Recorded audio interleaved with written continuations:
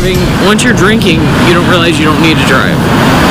And that's where it comes into play. You get that sense of immortality when you're drinking. You don't worry as much, and you get out behind the wheel, and that's when these things happen, you know. Developing now at 10, we have new details in a car crash that left 2 people dead and another person in the hospital. Police say drinking and driving was a major factor in that accident. Good evening, I'm Madeline Bierster. And I'm Carson Bush-Jost. ABC Big 2 Stephania Martinez joins us now live from the Department of Public Safety in Odessa tonight. Stephania, many people in the community are speaking out about this type of problem here in the basin. That's right, guys. That crash happened on FM 3472, just outside Odessa city limits. Now people in the basin are speaking and voicing their opinions on drunk driving related accidents. Driving, once you're drinking, you don't realize you don't need to drive. And that's where it comes into play. You get that sense of immortality when you're drinking. You don't worry as much.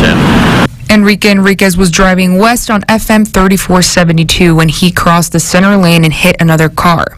His passenger, Janie Corrales, was taken to the hospital where she later died. The other driver, Mia Hermosillo, died at the scene. Now he's being charged with intoxication manslaughter.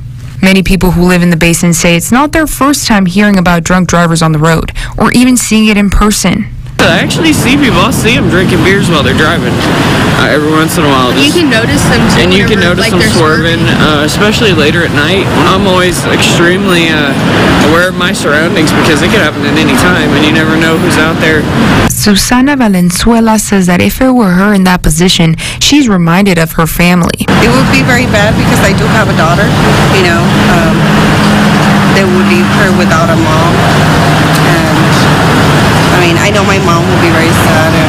Uber, Lyft, and taxis are some of the rideshare services available to drivers who have been drinking. That's very heartbreaking, especially, you know, it's a new year.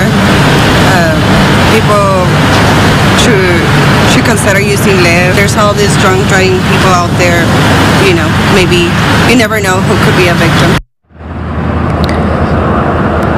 TxDOT also reminds you that if you are caught drinking and driving, you can serve jail time, get your license taken up, and get a fine. Reporting live from Odessa, Stephania Martinez, ABC Big 2 News.